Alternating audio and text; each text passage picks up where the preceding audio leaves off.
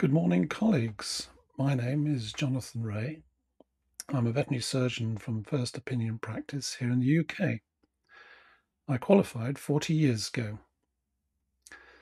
Those 40 years, all spent working in practice, have been characterized by the implementation of change, by acquiring and adapting to new knowledge, methods, and tools. And as I said, implementing change rather than standing still, stranded in a bucolic past, dwelling on Yorkshire folk and spectacular scenery, or more pertinently to this video essay, my career has been one of implementing progressive change rather than becoming bogged down by a metropolitan political ideology formulated at RCVS without reference to our science, animal welfare, or our everyday experience in practice. My career has been one of progression to where I am now, and this progression has also meant professional improvement. I would like to see the drag that the current politics at RCVS is putting on professional progression dissipated, perhaps cherry-picked for its best bits, and a new focus emerge, centred on aspiration for our younger colleagues, rather than continuing with a pernicious narrative of envy, prejudice, and victimhood. The starting point for my career, the place from which I have progressed, is the solid foundation of the traditions and traditional values of the profession, which in turn can also be cherry-picked for its best attributes. My view of those traditional values and tradition is best articulated by Gustav Mahler. Tradition is not the worship of ashes, but the preservation of fire. In my opinion, this fire from traditional values is particularly manifested by colleagues who have a strong sense of their professional identity and who hold true to the principal values of our profession, that is, the advancement of veterinary science and the improvement of animal welfare. We have not been trapped by the past, and we don't believe the profession should be trapped today by the past or the elite narrative prevailing at RCVS. Up until 2017, neither our professional identity nor our core values found themselves diluted or varied by political, religious, or ideological beliefs. The profession had managed over more than a century to avoid these cultural diversions and had thrived to the point where the public held us in the highest esteem. From 2017 onwards, RCVS signalled in their strategic plan that they had the intention to force cultural reform upon the profession to make the profession the best it could be, without defining what this meant, and certainly not according to any of the traditional values which had brought us to an outstanding level of public trust, 94% in 2019. This ambition for cultural reform has manifested itself as a political movement based upon intersectional politics, which has not received a mandate from the profession at any time, and has changed recently into something which has absolutely no connection with our science or animal welfare, and which aims to correct our sense of professional identity to conform to its arbitrary requirements. Our colleagues over at the VSA have covered the emergence of the politics in a series of animated videos, links in the description below. Beyond having no connection to our science or animal welfare, this political agenda has no understanding of vets in practice. The ideology does not understand the existential concerns of the majority profession. Instead, it dwells upon a few and casts them as victims in their political drama. The ideologues in London have a narrative that the few have all suffered prejudice and discrimination from the profession. That's you and me. And because of this discrimination, the profession should be driven to a cultural change through the mechanism of identitarian politics, underpinned by critical social justice ideology. I'll be providing definitions for these terms in the next section of the video. Proof of the discrimination meted out by you and me is based on the flimsiest of evidential basis, anecdote, the lived experience of the victim, with the perception of discrimination as the only criterion for determining that a prejudicial or oppressive act has taken place. There is no place for misconstruing a comment, no place for context, no place for the so-called victim being a sociopath, Machiavellian, or narcissistic, and certainly no place for redemption for the so-called perpetrator of a perceived injustice. Instead, there is identification of the perceived injustice and blame ascribed to the alleged perpetrator. So much for #BeKind. The ideology is inherently divisive, exaggerating differences between colleagues in their personal and professional lives, and crucially, it is leading the RCVS further away from an already disengaged profession. The profession's recent and progressing disenchantment with RCVS, precisely measured by the decline in engagement at RCVS election time, correlates with a creep in form and meaning of the most obvious manifestation of politics at RCVS, associated with its diversity, inclusion, and equality agenda, which has morphed into diversity, inclusion, equity, and civility. For more about this disengagement, please have a look at my previous video on the dismal levels of engagement of the profession with RCVS at our council elections, also linked below. Now, I must apologise for the polemic in this overlong introduction to the subject of this video essay, which is about how the politics at RCVS is creeping away from the concepts which could have been popular and useful, and move towards a more radical, authoritarian and counterproductive ideology. But just to make the point once again, the politics at RCVS is intended to change the individuals in the profession and thus the profession, to make all in their mould, and none of it has anything to do with our science, animal welfare, or the existential issues of our practitioner experience. The politics is part of an elite metropolitan discourse taking place in London amongst a small number of people with no discernible mandate for their politics, at an institution, RCVS, that controls our licence to practice and which we are funding to the tune of more than £10 million each year. Is this really what we need or deserve?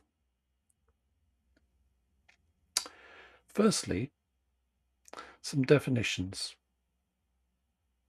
Concept creep. This refers to the gradual expansion of meaning of harm-related concepts. Diversity. The concept of diversity encompasses acceptance and respect. It means understanding that each individual is unique and recognizing our individual differences. Inclusion. The notion that an organization or system is welcoming to new populations and/or identities. Equality. This is the idea that in today's world, people are no longer prejudiced. Social injustice is in the past, and everyone has the same opportunities. Equity, the notion of being fair and impartial as an individual engages with an organization or system, particularly systems of grievance.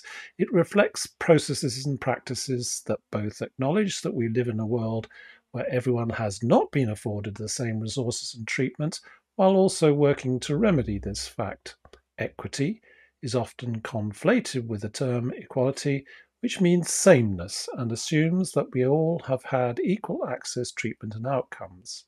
True equity implies that an individual may need to experience or receive something different, not equal, in order to maintain fairness and access. Civility. Civility goes beyond politeness, good manners, and attentive listening. Overton window. This is defined here as the spectrum of ideas on policy and issues considered acceptable by the RCVS Council and its officers at a given time. Gaslighting. The practice of undermining an individual's viewpoint so as to avoid challenge to the prevailing narrative. Critical social justice. A critical approach to social justice refers to specific theoretical perspectives that recognize that society is stratified, i.e. divided and unequal, in significant and far-reaching ways along social group lines that include race, class, gender, sexuality, and ability. Critical social justice recognizes inequality as deeply embedded in the fabric of society, i.e. as structural, and actively seeks to change this. Normative statement.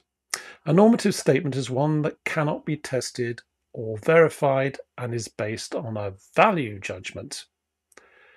The biggie, woke. To quote from Andrew Doyle's book, The New Puritans, few words seem to generate more conversations at cross purposes than woke. Many who describe themselves as woke believe they are simply opposing racism and upholding the principles of social justice, but they do not realize that for the activist cognoscenti, these terms have very different meanings. In other words, they're being naive. The matter is complicated further by specious claims that woke is merely a snarl word invented by the right, a tactical maneuver which undermines the ability of critics to effectively identify the phenomenon they are describing. An enemy without a name is impossible to defeat on the battleground of ideas. In other words, calling someone woke is just a slur from a fascist and means that anybody using the term cannot accurately identify those involved in woke politics or the ideas they are propagating. This is specious, as Doyle points out. This slippery denial of an identifier aims to obfuscate and defy definition, so we will be as precise as it is possible to be when using it in this video essay.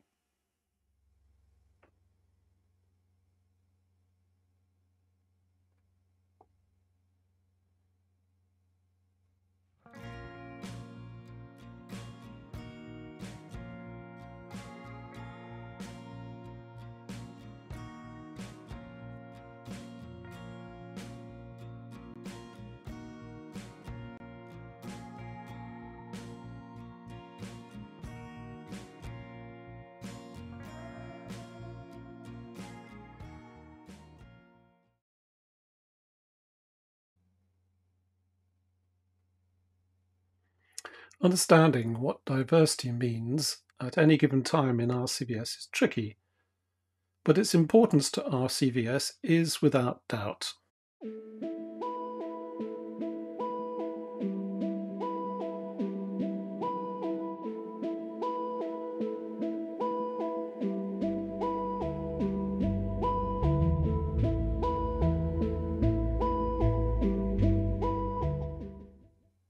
In 2017, RCVS took on the activist charity Stonewall as their advisors on HR and management policy. RCVS subsequently embraced Stonewall advice and training for the next 5 years, and what began as an exercise in how to run RCVS morphed into an agenda to transform the culture of the profession, as detailed in the Strategic Plan 2017-2019. Once again, the precise history of this is covered much better by the folks at VSA, who have produced a series of animated videos, links in the description below. Our essay here is about the creep of the concept. By 2018, the chief executive of RCVS made the following comment. RCVS would be considering diversity in all its guises and challenging ourselves as to what does diversity mean. To some people it means ethnic diversity and social mobility. For others it means who's working where in the profession. And the president of RCVS made the following statement. Diversity is my #1 priority. Nothing could be plainer about the thinking and priority at RCVS at this time. RCVS was fully bought in, and phase 1 was complete.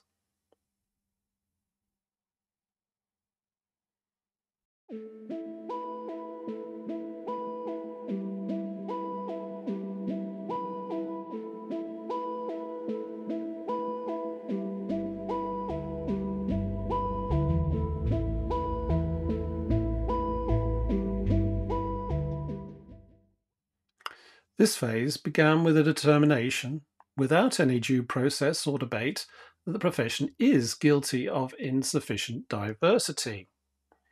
The Diversity and Inclusion Group at RCVS was established with a statement of intent encompassing the profession collectively and individually. We need diverse and inclusive veterinary professions, where everyone can flourish and be themselves, both professionally and personally.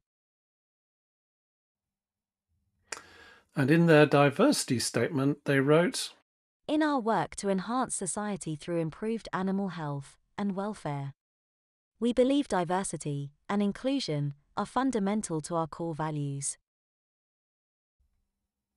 So, at this time, 2019, diversity had arrived as a political concept of the highest priority to RCVS, though not necessarily the profession, who had not been brought into the discussion.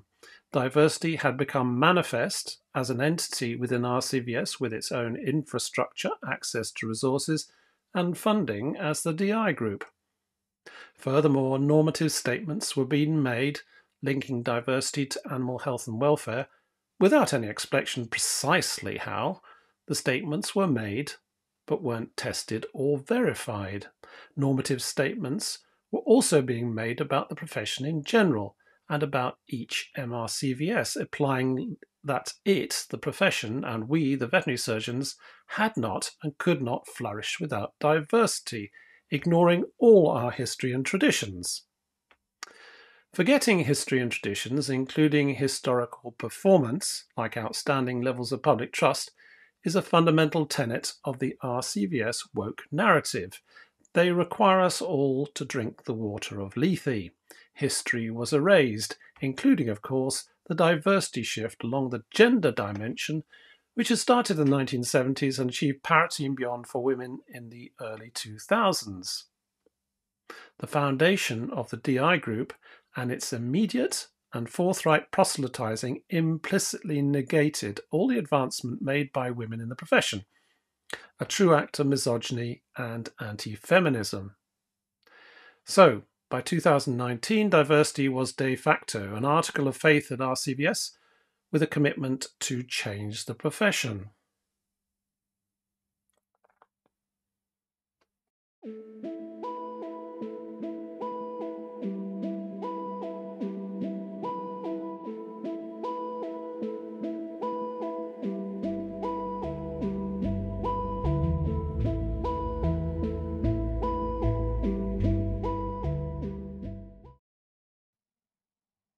In 2020, President Connell was lauding Stonewall training in how to think about diversity and making it plain that the requirements of diversity meant that interventions were necessary, and so the scope of the concept had now become doctrinal, as well as an article of faith within RCVS through Stonewall training and a forceful imperative, the necessity of interventions, a method for how RCVS were going to achieve the change in the profession. The concept had crept from is it an issue to it is an issue to tell the profession they have an issue to how do we at RCVS fix the profession. And all of this happened without challenge from, debate with, or mandate given by the profession. This was exclusively an elite metropolitan discourse within RCVS in London.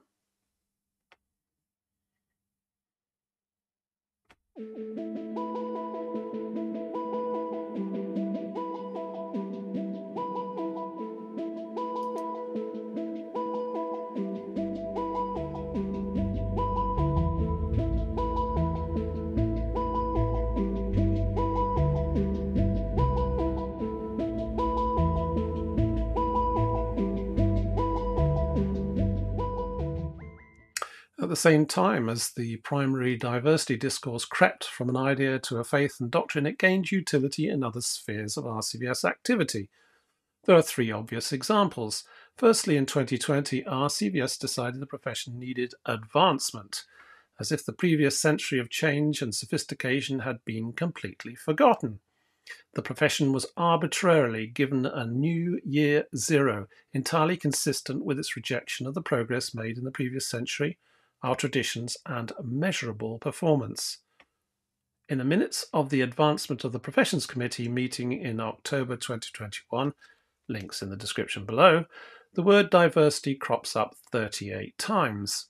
Welfare, in the context of animal welfare, occurs only once, in an oblique reference to the Farm Champion scheme, and the word science only in the context of a future advisory panel. Existential issues for the profession, notably in respect of family matters, part-time working and pay, weren't mentioned at all. Just to emphasise our point, diversity was used 38 times in comparison. Secondly, in 2023, diversity crept sideways into another RCVS totem, the Mind Matters Initiative. For reasons, as always, unspecified, the MMI and diversity have become conflated. So we have the following from future President Dr. Gardner. As the current chair of DIG, I have been really proud to be able to contribute the college's ongoing activities surrounding EDI and, by extension, mental well-being. By linking diversity and well-being, we can ensure all members of the veterinary team feel connected and psychologically safe at work. Now, precisely how diversity and its related social justice dimensions have a bearing on mental well-being is not explained, like so much of RCVS behaviour. There may be a plausible and evidenced reasoning, but we, the profession, ain't going to get it. Instead, it is faith-based value judgments for us from colleagues blessed with inexperience. Thirdly, RCVS have just published a set of recordings of webinars under the ViVet umbrella using resources marshalled by the advancement team. These cover 6 or 7 themes developed from the RCVS Workforce Summit 2021. The audio and video quality of some of these is atrocious, particularly the one on general practice, but that shouldn't stop anyone from watching them. There are links in the description below. In all of these videos, the word diversity is used in the introduction and summary by the person from RCVS who is chairing the discussion. The word has become ubiquitous, a cliche, and when you watch the videos, you'll see it means nothing. Its semantic value has been hollowed out. The use of the word in these videos aims to support claims of diversity of viewpoint in the discussions, as if by having panels of speakers you will automatically get different points of view.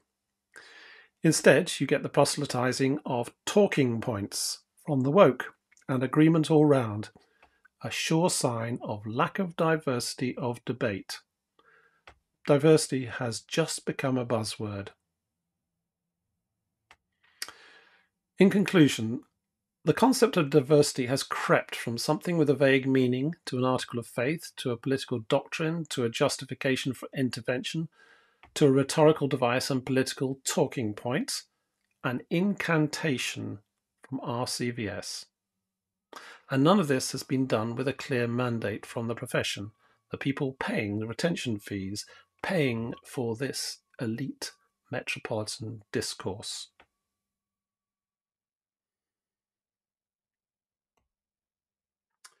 Of all the dimensions of social justice politics, inclusion is the one most associated with discrimination and oppression.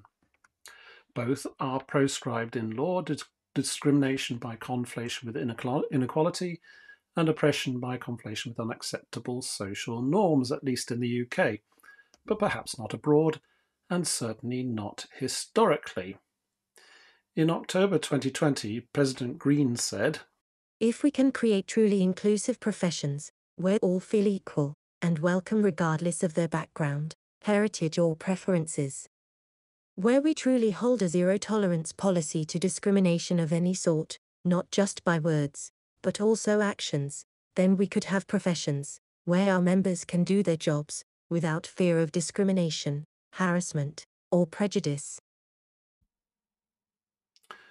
For those who live and work in the UK in 2023, it's worth asking whether the challenge of inclusion, as the disciples of critical social justice politics would have it, is actually an all-pervading as it used to be.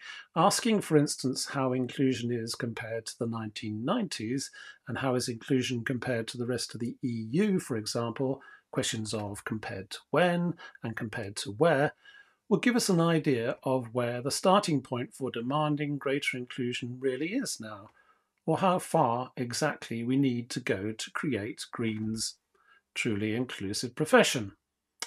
The starting point in RCVS for the political concept of inclusion is 2017, as explained in the diversity section of this essay, when, of course, we were still in the EU, a point relevant to phase 2 of the concept creep. At that time, the concepts of DIE were being formulated and framed by RCVS as being inadequate according to arbitrary and unchallenged criteria. Furthermore, they were being formulated by, in an immense irony, by the gatekeeper to the profession, the RCVS itself. Inclusion, by any definition, implies some kind of gatekeeper exists, the organisation or person who lets others, capital O, in. And who gets to choose who is included in the profession? Well, it's RCVS. The follow-on question from who is the gatekeeper is, on what basis does the gatekeeper RCVS operate? Well, traditionally it has been merit, irrespective of any other intersectional identity determined by the universities at point of undergraduate entry and endorsed and regulated by RCVS at undergraduate exit and afterwards. Thus, before 2017, the gatekeeper for exclusion could be readily identified as the RCVS because RCVS controls undergraduate education and postgraduate behaviour by statute.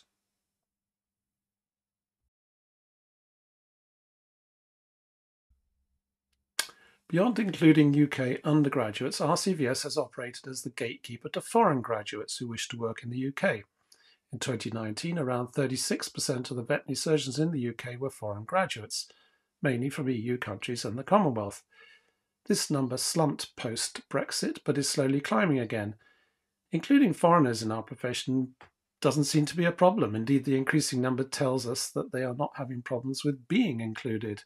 So, if we are so successful historically at including and integrating immigrant professionals, why does the need for inclusion persist amongst the critical social justice concepts in the RCVS discourse?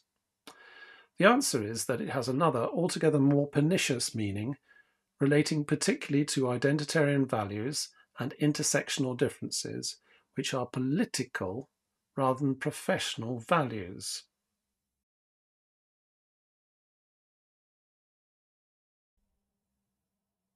This was the first concept creep for inclusion, away from who can work where to who has a grievance, because with grievance comes the opportunity to claim exclusion through discrimination.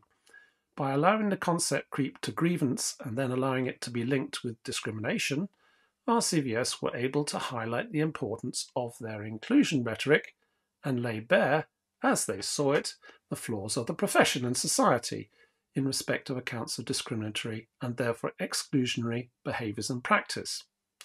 As an example, have a look at President Greene's blog, platformed on the RCVS website, relating her allegations of discrimination against herself. This is linked below. It is a one-sided story.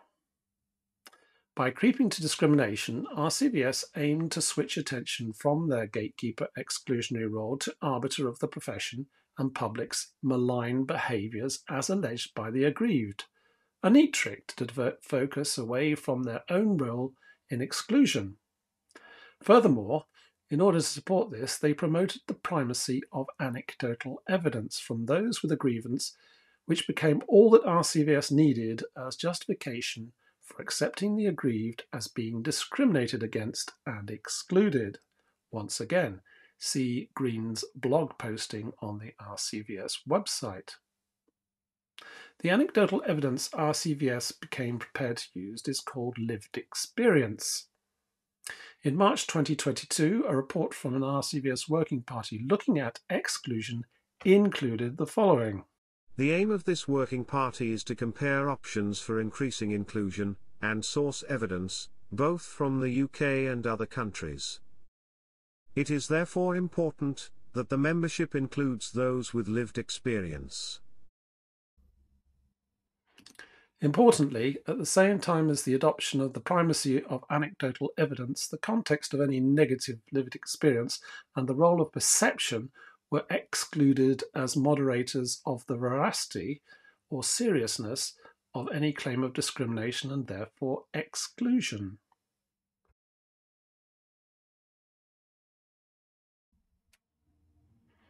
RCVS also acquired a new syntax from the influence of their Stonewall advisors and their training, and from not so quietly held personal political views. This related to the determination of the need to focus on what they call marginalised communities in the profession. In its strategy document from 2021, the DIG presented selective statistics derived from the Manpower Study 2019, links below. These were derived from demographic data sets and collated so as to identify the new creep, the importance to inclusion of marginalised groups. Inclusion concepts had now crept to the point where minority groupings within the profession had become, according to inclusion ideology, automatically at risk of exclusion, apart from one group, the largest minority group, men. No matter these minority groupings are already all veterinary surgeons and therefore definitively included in the profession, they are, according to the creeping rubric of inclusion, to be automatically viewed as discriminated against. RCVS's marginalised group label confers evidence of discrimination and therefore exclusion.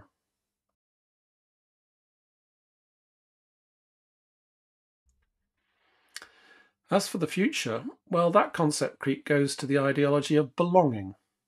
And if you don't know yet what this is, here's a definition. The difference between inclusion and belonging is straightforward. Inclusion is a behavior, and belonging is a feeling, or outcome of that behavior. Belonging is a feeling. If you struggle with this, have no fear. RCVS will explain it to you, but all in good time. Watch their space.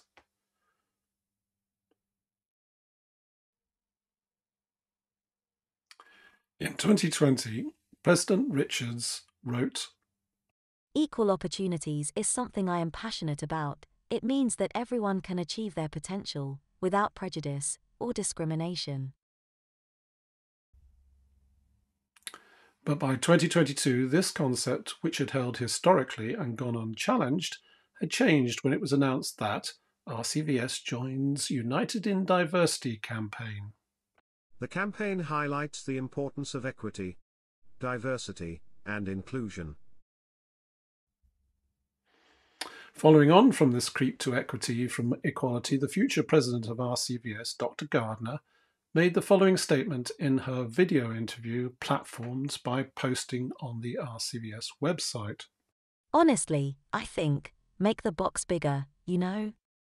And people say, what box are you talking about? So there's an image, it's amazing, and you've basically got a picture of 3 people standing, trying to look over a wall, and one of it says equality, and one is equity, and actually equality is giving all 3 people the same size box to try and look over the same wall, but it makes no difference. So, equity would be to make sure that everybody, depending on how high they are, and how tall they are, gets a different sized box, and that's equity, and that's what we need to do." Since Gardner has used the box and wall metaphor, we thought we would use it to explain the creep from the historically agreed position of equality of opportunity and access to equity of outcome. Once again, we are indebted to the folks at VSA who have provided animated videos to help us understand what Gardner is talking about. In each video, we see 3 stick figures of different heights, where the heights are representations of 3 levels of an immutable characteristic, for instance, ability, or in the moment characteristics like diligence. The height of the wall represents a standard determined by the gatekeeper, the RCVS, with a prize, whatever that might be, being able to see over the wall. The animations are self-explanatory for the most part, and I'll be going into a much more detailed dissection of this material in a separate video. Both equality of opportunity and access and equity of outcome have strong associations with justice and fairness. Equality of opportunity and access is the traditional model associated with a traditional definition of fairness, applying the same rules and the same standards to everybody. Critical social justice equity of outcome is very different. It means equalising the prospects of everybody with a new definition of fairness, where there is correction for undeserved inequality by a controlling authority. These two things are not only different in concept, but they're wholly incompatible with one another. Nor can you pursue the two things simultaneously, or rather you cannot do it successfully. The requirement for the two kinds of justice are very different. So, starting with equality of opportunity and access.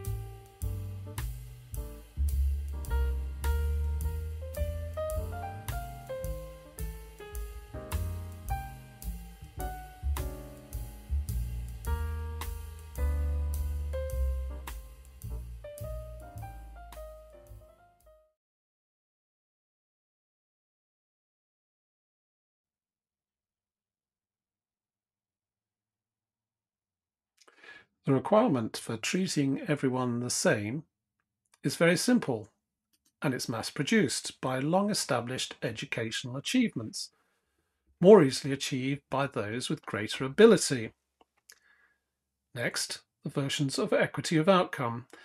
There are two versions of this. Firstly, Gardner's model, which the RCVS cannot readily influence, and secondly, the model which RCVS can influence.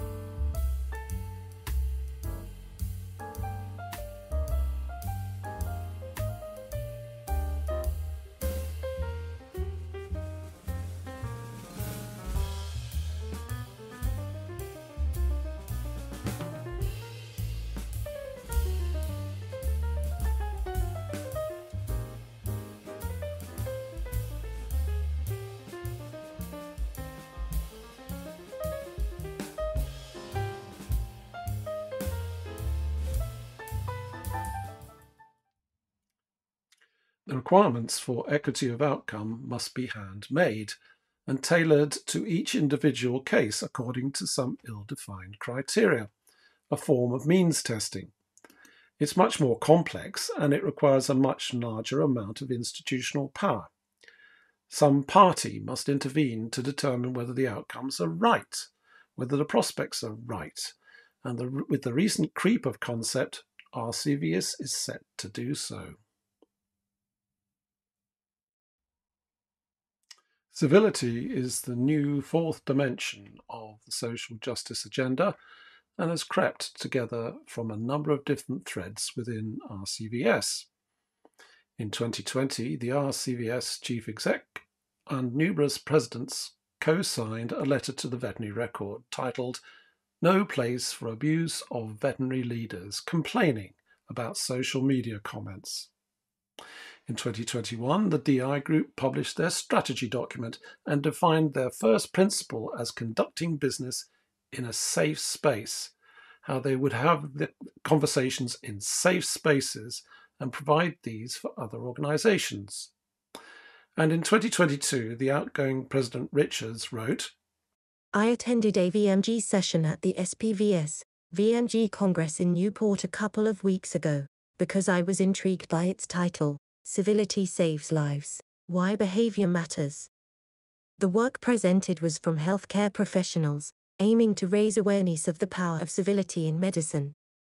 It was interesting to learn about the behavior deemed uncivil, such as swearing, shouting, aggression, belittling or undermining, talking over others, rolling eyes, and tutting, and the impact this behavior has on individuals, witnesses to the incivility, and on the organizations, as a result of reduction in cognitive ability, worrying about the rudeness, reduction in time at work, and quality of work. All of these threads crept together under the Mind Matters initiative in late 2022, which now even goes so far as to offer training in civility. Incivility or rudeness has been carefully reframed in this time as tantamount to bullying, an offensive discriminatory behaviour.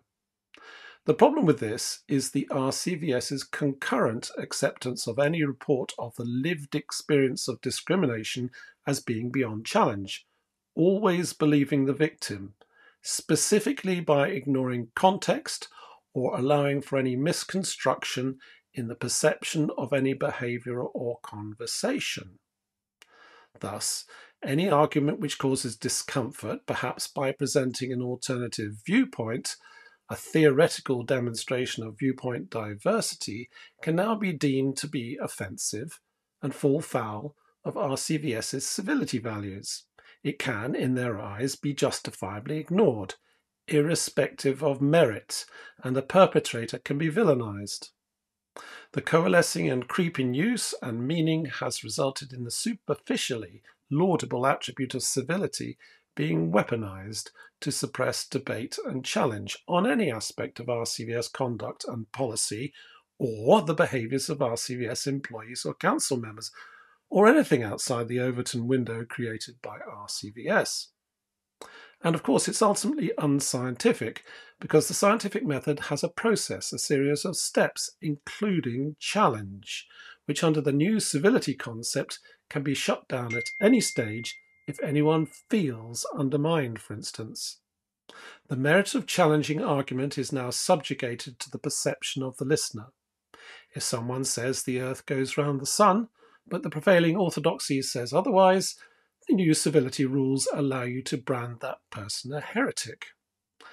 So say if you were to argue for equality of opportunity, anyone espousing the equity of outcome viewpoint can claim they're being undermined, and the protagonist for equality of opportunity is labelled as anything from rude through to a bully. Thus, the civility concept is ultimately a weapon for telling us to shut up, to strangle dissenting voices, no matter how a concern or counter-argument is presented.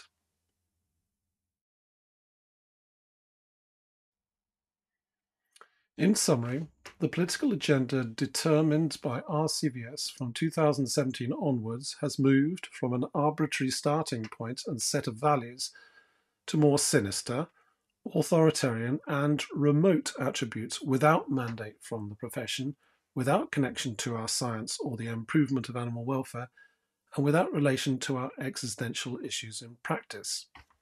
And we've all noticed.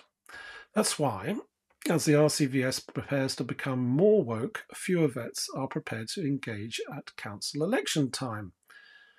Those of us involved in making these videos don't anticipate RCVS straying from this progressive path soon. In fact, We're expecting them to double down on this concept creep to become even more extreme in their viewpoint.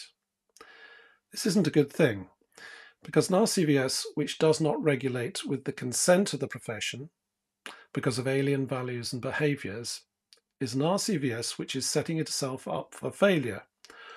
Or to coin a very overworked expression, go woke, go broke.